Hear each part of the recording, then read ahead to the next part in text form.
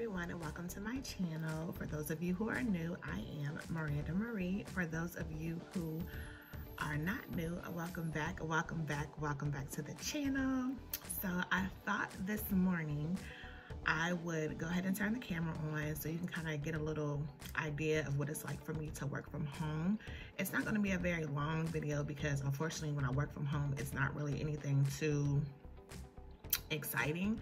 Usually when we work from home, that's just us chart prepping, obtaining patient history, and scheduling telehealth appointments. So not that fun. Right now, I'm literally just getting ready to start my day. So I've already got my laptop started and up and ready to go. I already have my first bottle of water. And then I also have my, don't come for me for my Starbucks Christmas mug, but I have my little tea going. And then I also have my little breakfast, which is just some peanut butter and cheese crackers. I've already taken my shot of apple cider vinegar and drunk some water behind that. Usually when I do my apple cider vinegar in the morning, it's literally just a shot. And then I have these flavored waters that I buy from Aldi's. They come in different flavor. They have like mango, cranberry, strawberry watermelon, or strawberry lemonade. I think they have like a lime. I think they have a regular lemonade. I like to buy those because they're very keto friendly. And then sometimes I just get tired of drinking plain water.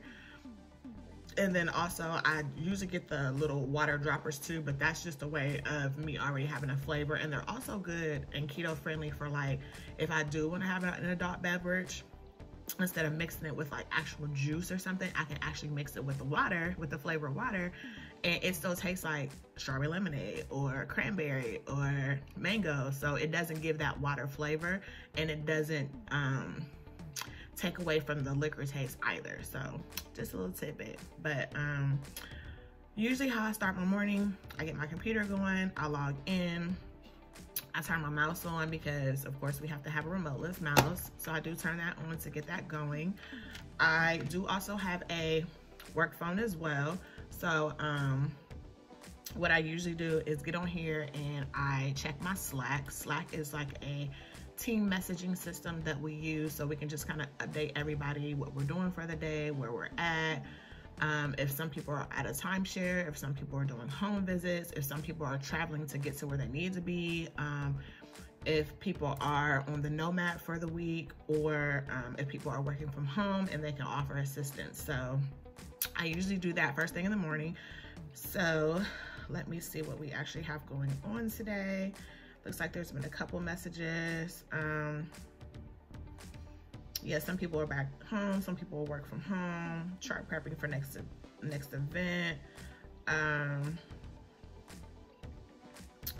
ahead and put my message in here. Good morning.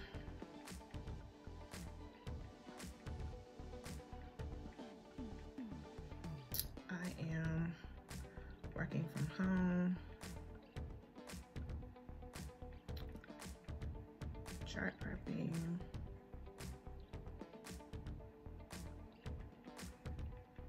We'll be leaving out this afternoon to pick up my rental car for weekend home visits. So I actually have some home visits this weekend. Actually, mine are just on Sunday. I have 2 on Sunday, so I'll actually be leaving to go get my rental car today. That's one good thing I love about this company, even though you're working from home, and my home visits are actually local here in Georgia. So you can get home visits like right in your area. You can get them in another state. You can even get them up the street. Even if they're up the street, they're still gonna make you rent a car so you don't have to drive your own car. So that's one thing I do love about this company. Available for assistance if needed. Have a great day.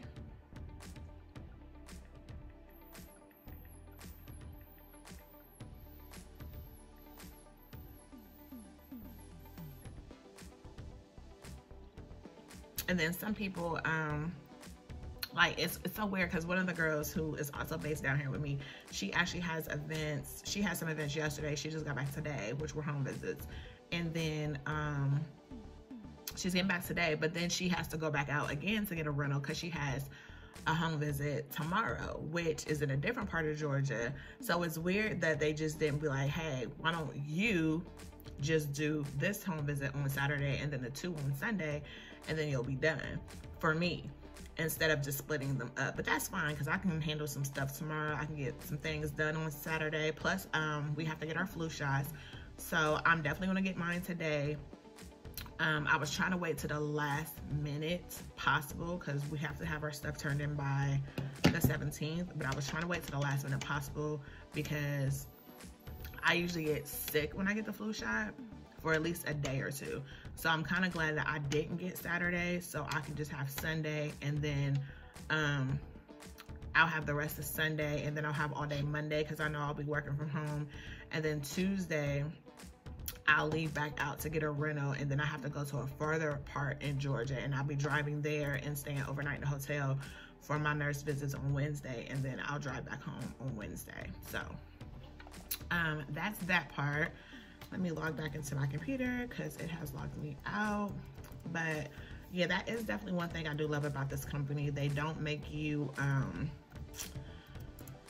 use your own car to travel unless it's like something's wrong. Like, I remember my first time going out, I was going to get a rental car because I was going to have some home visits in Georgia. And when I went, they were saying I was in the system and they weren't being able to rent to me. And I'm like, not being able to rent to me? I'm like, why wouldn't you be able to rent to me? And it had something to do with when I first moved here, there was some thefts when I first moved to Georgia, and somebody had stole my identity and rented a car, and I guess something happened to the car. And I remember like having to show all the paperwork and everything, but I guess they still did not take it out the system. That was almost 10 years ago. Like, literally when I first moved down here. I've been here for like 9 years now. So that's been almost, it's been 9 years. And I'm just like, how y'all still got me in the system when I provided everything I need? And they're like, oh, we're sorry, it must have been an overlook, this, that, and the other. So they got it taken care of. But because they didn't get it done in a quick enough time, I missed out on money. So I ended up staying home, working from home. And the one thing about this job is, don't get me wrong, it's a great base pay, but you make more when you travel. So that's the thing here. So I'm just like, oh, that would have been perfect because, and since this is a contract, I get paid weekly. So I'm just like, okay, you're making me miss out on money. I got stuff that I'm trying to handle. I got 2 big trips that I'm trying to go on next year. I'm trying to move into a bigger location, like a bigger spot, because I've definitely outgrown this one. And it's just time to go. So I'm just like, y'all playing with my money. Ooh, y'all can't do that. So, but we got it taken care of. And then literally that next week, they was like, oh, you good, you straight? Bet. I was on vacation. I went to Houston for a girls trip. And as soon as I came back, they took me to Panama City, Florida, and then Frisco, Alabama, I believe it was called. So I had to drive. So I flew into Panama City, then I had to pick up the rental car there. So of course I'm like, even though I done called and verified like 3, 4, 5 times, everything is good as far as the rental, I'm still like nervous as hell. Like, I'm gonna get all the way out here and they gonna be like, we can't get you a car. What the fuck am I gonna do? Excuse my mouth, but that's what I felt. And I'm getting there, and finally, he was like, all right, I just need another form of identification because I see you never rented with us before. Here you go, sir. Thank you. Thank you. So that was amazing. And I had never been to Panama City before, and I was glad that I only had one, literally, only had one patient that day. Me and my provider only had one patient that day. And it was like 11 o'clock. So as soon as we was over that patient and I finished doing what I had to do, baby, we was in Panama City, like checking out restaurants on the beach, going to the winter works. Like, I was in Panama City. I was going to Panama City it up, okay? Within reason. And then went back, got situated, got my stuff ready for the next day, checked out the hotel, and made my way to Alabama. So it worked out perfectly fine. But now that I'm in my system, I'm sorry, that was a little mini story time. But that's just some of the things that can come along with, you know, traveling, especially when you're with a company who, you know, provides your lodging and your airfare and car rental. Like, that's just an amazing thing. It can be a gift and it can be a curse. And I say that because it was one incident where I had to wait, like literally wait to hear back from somebody because I was booked at the wrong hotel. And this was when I was training. So the person I was going on my training event with, she was at one hotel. We just assumed, because usually they book you together, we just assumed we were at the same hotel. So when I got up there, they were like, I have a reservation for you here, but I do see one where it's here. What do you mean? They was like, oh yeah, it's 30 minutes back the other way. How? So I literally had to wait for them to give me the okay to like cancel the other one, make sure they get a refund for it, book here, use the company credit card. But it's just like, but then at the same time, they're like, if you're ever in an emergency like that, just, you know, that's what your corporate card is for. But why I gotta ask y'all though? Like, I didn't have a rental car. Like, the person who's training me at the time, like when you're first going through training, you're not allowed to like drive by yourself. Like, if you're meeting someone there, like the senior person has the rental car, they're kind of like in charge of it. So if you need to go somewhere, you know, they have to take you. Or if another senior person's there, like let's say we were on a Nomad and the Nomad driver's there, like the Nomad driver could take you somewhere, or, you know what I'm saying? Like, you as a new hire could not drive by yourself, which is a safety precaution. I get that. But I was just like, baby, what do you want me to do? Anyways, yeah, that's just some of the things that you come across. Every company is different. I can't speak for every company. I can only speak for the one that I work for. But now that I'm in my system, I actually have my Slack on my computer as well. And then I go in and I open all of my programs that I need for the day. So I will be doing some chart prepping today. Usually they send out a telehealth list. It varies what time they send it out. Sometimes it could be by 10. Sometimes it could be 11, and I've had one where it didn't even come out till like 1 o'clock. And the company I work for, they're based in San Antonio, so they're like an hour behind me. So like on my laptop, it's San Antonio time. It's saying 9 o'clock, whereas here it's 10 o'clock already. So that's something you have to be mindful for too, especially when you're working remotely, because whatever your laptop, however IT sets your laptop up with, that's just what it is. Like, you can't change it. At least for my company, you can't change it. Trust me, I tried, because it always throws me off. And they're like, no, because you're remoting in and your system is based in San Antonio, it's going to be based on San Antonio time. So that's why I always like to keep, if I'm not wearing my watch, I like to keep my phone close by, because sometimes I will get thrown off and I forget to take a break. And we have to make sure we take our 30-minute lunch, because if not, we get in trouble. They're like, even if you don't have a chance to eat, you have to clock out for 30 minutes. So that's why I always try and like have a little snack or whatever. But so far, looks like nothing's been going on. I don't have any emails at the moment, so I don't have to respond to any of those. I am going to go ahead and open up my portal so I can get to chart prepping. And usually when you chart prep, you'll get like I don't want to show everything, but when you chart prep, you do get like a little,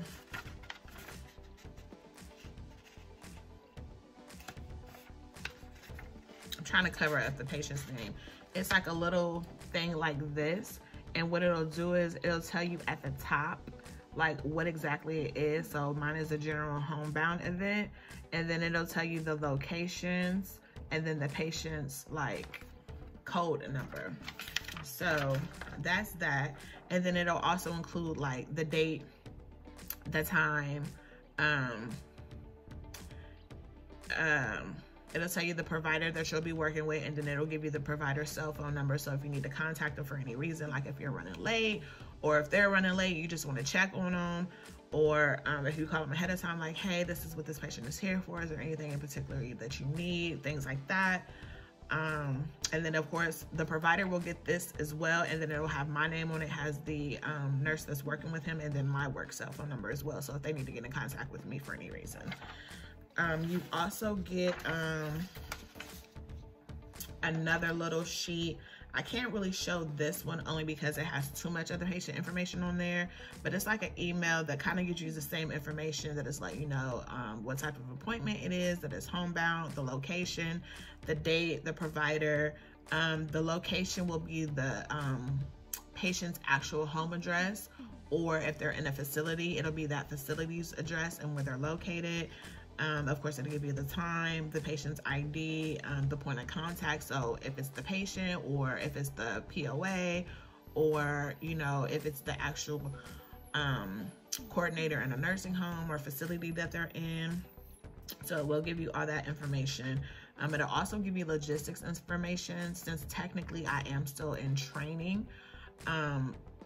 When you're in training, or you're a new hire, or you're a temp, you don't get the kits that the senior or, you know, full-time or part-time employees get. So they actually have to mail it out to you, and usually they'll put a line in the email that they send to you for your invites, whether it's going to be sent directly to me to my home, or if I'm staying at a hotel, if it'll be directly shipped there. So that way I know, like, on my next home visit next week, when I go check into my hotel, I know to ask them, hey, I should have a delivery here. Do you have, you know, do you have that with you? So, or has it arrived yet? That way I can go ahead and receive it. And then when you do get your homebound kits, or your timeshare kits is what they call them, you actually have to do an inventory on them. So you'll go into a system. We use a system called Acumatica, which I'm familiar with it because I've worked with it before at a previous job. And what you do is, when you receive inventory, you go through and you count it, and you verify, yes, this is what I received, this is the amount I received, and then you check it in and release it. So logistics know, okay, it was received, everything was counted right, nothing was missing. And then as you lose stuff, you want to make sure that you keep track of what you use, because at the end of each day that you use items, you have to go back into Acumatica, and then you have to deduct what you've used. So then let's say if on Sunday I go to one event and I only have to use a certain amount of stuff, I'll do it for that event. And then for the next home visit, if I don't have to use anything at all, then just what I use for my first patient is what I'm going to put into Acumatica. Now let's say I was doing the Saturday and the Sunday home events. Let's say Saturday I didn't use anything at all, so I would literally just go in there and I would just put nothing used. So then the next day I would go in, I used something for the first one, didn't use anything for the second one, but I would make sure I keep count. I would put that count in there and close it out. So then everything that I did not use, we have to ship that back to logistics. And usually that'll go through UPS, and it'll be like a two-day shipping thing. So that's just, like I said, that's just depending on what company you work for and how they're set up. This is just some of the things that you have to do. I know when I was in my last home events in Panama and in Alabama, I didn't use anything. No, I take that back. My first one in Panama, I did use some things because I had to draw some blood. So I had to use, you know, my blood kit, the centrifuge and everything. And then I had to pack everything up after I counted it.